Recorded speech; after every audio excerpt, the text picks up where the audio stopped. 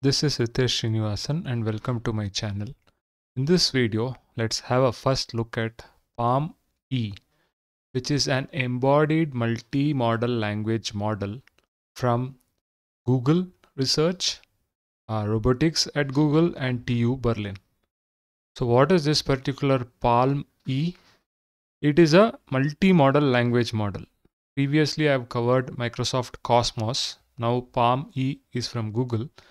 So the idea is you have a large language model to which you can give different inputs like images. It could be embeddings from other modalities like robot sensors, right? Interleaved with text, it can actually give you a text output which can then be fed to a robot. Okay, so the idea is given some embedding over here and an image. The question is how to grasp a blue block, right? And the answer is actually first grasp yellow block. Okay, so given embeddings of the sensors, basically a state over here, right? And this image, it asks how to grasp blue block, and the model actually gives the output in language, which can be then converted to control signals. This model, this large language model can also be used for visual question answering, captioning, right? It can be also used for language only tasks. Describe the following image. Basically given an image, this comes under captioning, but under language only tasks, it is like, okay, here is a haiku about embodied language models, and then you can have the model complete the text, or it could be question answering, right? This model can also do mobile manipulation. So the human says, bring me rice chips from the drawer. Robot 1, go to the drawers, open top drawer. Okay, I see. And then the image, basically this image, this is the output from the model which says, pick the green rice chip bag from the drawer and place it on the counter. Okay, this is a task and motion planning where in this table, right, it is about how to grasp the blue block. So for that, you need to first take the yellow block, right? So first grasp yellow block and place it on the table, then grasp the blue block. Then there is tabletop manipulation, where on a tabletop there are some objects, and you need to say here, sort, given this image, sort colors into corners. Then the model gives the output in steps. Push the green star to the bottom left, push the green circle to the green star. Okay, that is how it does this tabletop manipulation. So various tasks are converted into a language only output basically over here by giving different kinds of inputs in the form of embeddings to this large language model. This concept is similar to what I have explained in Microsoft Cosmos 1. There also we had a multi-modal large language model which was taking embeddings from, say, different things like images or audios and text. Here also it is the same thing. Okay, so the concept is similar. That's what I have realized over here. Okay, so what they say is that PaLM-E transfers knowledge from visual language domains into embodied reasoning from robot planning in environments with complex dynamics and physical constraints to answering questions about the observable world. PaLM-E operates on multimodal sentences, where you have a sequence of tokens where inputs from arbitrary modalities, it could be images, it could be neural 3D representation or states, okay, inserted alongside text tokens. That is what they say over here. Basically these green and blue colors are multimodal inputs, orange ones are your text into a large language model which has been trained end to end. So that is a concept over here. They also have a project page where they have a lot of demos basically on how this model performs a certain task. Okay, so for example, this is that example of bring me the rice chips from the drawer. It has multiple planning steps and incorporating visual feedback from the robot's camera, right? There is also another example for bring me the green star. Okay, so these are example videos of how they have done it, basically how the model gives certain outputs and based on that it works out. Okay, here how to sort the blocks by colors into the corners. That's the idea over here. So it first tries to push green to the one corner, then blue to the other corner. Yellow is anyhow in that corner and red is in another corner, right? So again, if green is pushed over here, you can see that it pushes back. Now red is kept over here, it tries to push red back, right? So this is the two examples of generalization. Instruction is push red blocks to the coffee cup. This is another example where it has to push the red blocks to the coffee cup. Okay, push green blocks to the turtle. So this is the red block, and there is another example over here.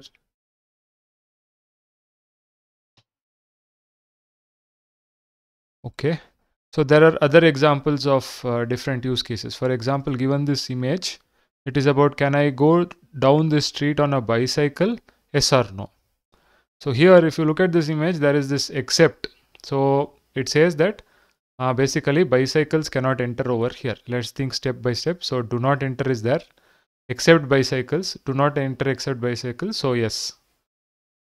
So can I go down this street on a bicycle? That's a question over here. So this image says do not enter except emergency and vehicle. So bicycles can enter this street. That is what is the inference over here. Okay. Let's look at some other example over here. Let's see what is this example. Given this image, who are the teams playing in this photo? Which was the last to win a championship? Which year they did win? Okay, team in white is New York Knicks. Green is Boston Celtic. Last to win championship was Boston Celtic. Year was 2008. Okay. 5-star player was Paul Pierce. I'm not sure if this is correct. I'm not a basketball fan. I just Google it. So this is the response from the model given this image. So basically this is the input, okay, to the model. So many such examples are there over here. You can go and check out. Let's just quickly look into, how this model was trained. Here are some more examples of visual condition jokes plus few short prompting, zero shot multimodal chain of thought. This is the example which I talked about, right? Physical prediction. Okay, given this image, what will the robot do next? Whether it will fall or this thing. Okay, so it says fall. Interesting. OCR free math reasoning. Okay, so today's special, some pizzas prices are there. Okay, I'm getting just 2 custom pizza for me and my friend. How much should I pay in total? So it calculates that. First step, 2 custom pizzas. Then it goes over here, create your own pizza price. It calculates and it gives out this thing. So it also has multimodal chain of thought reasoning. Okay, this seems to be very similar to your Microsoft Sonos as well. That was a 1.6 billion parameter model. This is actually a 562 billion parameter model. Okay, so you have various PaLM-E models also over here. Okay, I think I saw one example of the different sizes of models. Maybe let's quickly look at it. Where is that? I had seen somewhere about yeah, so there is PaLM-E 12 billion, PaLM-E 84 billion. Okay, and yeah, the 564 billion model. There's also PaLM-E 66 billion model also. Okay, parameter models.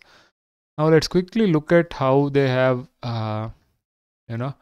what kind of features are extracted from various inputs. So the idea is from each input you basically have your what you call representations are converted into embeddings.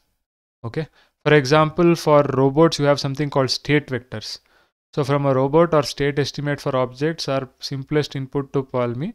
So vector is mapped into a certain language embedding space. Okay, so the state can contain pose, size, color of those objects basically. For images, vision transformer is converted into it maps an image into number of token embeddings, and that is therefore converted into some kind of using an affine transformation or something. It is converted into an input to the language model. Okay, I think that's what is explained over here. Yeah. For object-centric representations, unlike language, visual input is not pre-structured into meaningful entities and relationships. VIT may capture semantics. The structure representation resembles a static grid rather than collection of object instances. We therefore also explore structured encoders that aim to separate visual inputs into distinct objects before giving them into LLM. So we given ground truth object instance mask, they can be decomposed into VIT representation. That is the idea over here. Okay. Then for object scenes, you have object scene representation transformer. Okay, so they make use of that because it doesn't rely on ground truth segmentations. Okay, and they convert that with an MLP.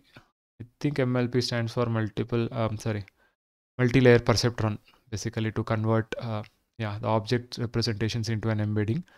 Same with state estimation vectors over here.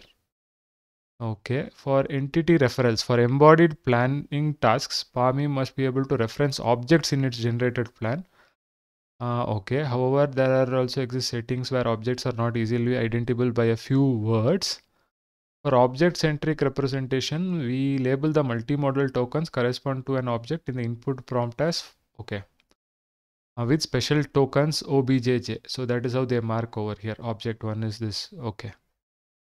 Right. So these are the different inputs which can be given into PaLM-E. And what is the main model behind PaLM? So they have used PaLM-E.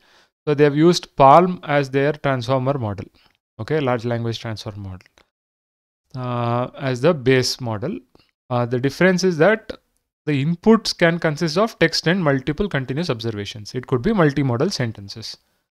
Okay, a multimodal sentence example is this: what happened between there is an image and image 2, where image I represents an embedding of the image. That is the input format. The output of PaLM-E is text which has been generated. So I find this very similar to the Cosmos model, because over there also you had some kind of image embeddings coming, which has been converted into a language model kind of this thing. There they used clip or something. So here they have used a VIT or vision transformer. Okay, so that looks quite similar. So it is a decoder only. Yeah. So the PaLM model is a decoder only large language model, which tries to predict text given some input. So that is these things. Pre-trained model can be conditioned on a prefix. Okay, so you can basically use prompt to fine-tune the models. What is token embedding space? Is discrete finite. Okay, token embedding space. But here we need to actually map the multimodal things into this token embedding space. We train an encoder that maps a continuous observation space into a sequence of q many vectors in X. These vectors are then interleaved with normal embedded text tokens, basically. That is how to form the prefix for the large language model. Okay. Okay. So this is about how you are actually mapping this particular multimodal vectors into this sentence. Okay. So how, okay, PaLM-E in a robot control loop. Okay. The PaLM-E is a generative model producing text based on this input. Okay. To connect to this thing, we distinguish two cases. If the task can be accomplished by outputting text only, embodied question answering, then the output of the model is directly considered solution. Okay. It is used to solve a robot control task. It generates text that conditions low level commands. Okay. In particular, we assume to have access to policies that can perform low-level skills from small vocabulary, and a successful plan from PaLM-E must consist of a sequence of such skills. PaLM-E must determine on its own which skills are available based on the training data and prompt, and no other mechanism is used to constrain. So this is basically about how do you do the robot manipulation and other tasks. So what they say over here is that this model is capable of generating low-level steps. For that, during training, it needs to be aware of what is this low level steps and how it needs to perform that with certain prompts. That is what they've explained over here. Okay. So this was a high level about PaLM-E. I'm not really going into other things over here. So probably you can read through this paper to understand more about the other tasks and the details. Okay. So they have given some examples of PaLM-E guiding a real robot through one-shot and zero-shot tabletop manipulation tasks. This was the rice chip basically. Go to the drawers, open the top drawer, take the rice chips out of the drawer. Human knocks the rice chips back into the drawer. So this is some kind of adversarial disturbance, but still it tries to take the rice chip out of the drawer, bring it to the user, put it down. This is the other example of moving the green object, right? So some examples are present over here. Let's go to the appendix and see where they've actually explained about, okay, again, the same thing, wrong. So this table talks about the data set which they have used to train this particular large language model. So they have used also something about this robot manipulation. Some data sets from their data sets, they have used this. Okay. So these are the environment test samples. This is for objects basically for that robot manipulation. Okay. So where you give example prompts like this, given an image and a target basically. Okay. Okay, so task and motion planning, that is TAMP. The training scenes for TAMP environment contain 3 to 5 cube-shaped objects of different size, colors, and sampled initial poses. So that is this particular example. Okay, and then this is actually treated as VQA, visual question answering tasks. Okay, so given this image, is the red object left, right, or center of the table? Okay, the red object is center. This is how the TAMP dataset looks like, which stands for task and motion planning. These are your other question answering datasets, visual question answering datasets. Okay. What else is there? These are actually basically success rate on these particular environments. Okay, for these particular tasks compared to other models. Okay. I'm just trying to see success rates for different input representations. Okay, not other models basically over here. Then this is for your language generation and understanding tasks. The performance of various PaLM-E models. Okay. And here is the comparison between PaLM 540 billion parameters and PaLM-E 562 billion parameters. So if you look at that, yeah, for some tasks, PaLM is better. For some tasks, PaLM-E is better. That's what is shown over here. Okay. Okay. Yeah. So I'll be putting a link to this paper as well as this site. You can go and look over here and try to understand more about this particular paper. It's quite interesting, but this is a huge model, 546 billion parameters. 546 or 564? How much is this actually? 562 billion parameter model. Okay. Whereas Cosmos one from Microsoft was 1.6 billion parameter models. Yeah. So you can go and check out this particular paper. I hope this video is useful for you. If you like the video, please like, share, subscribe to the channel. See you in another video.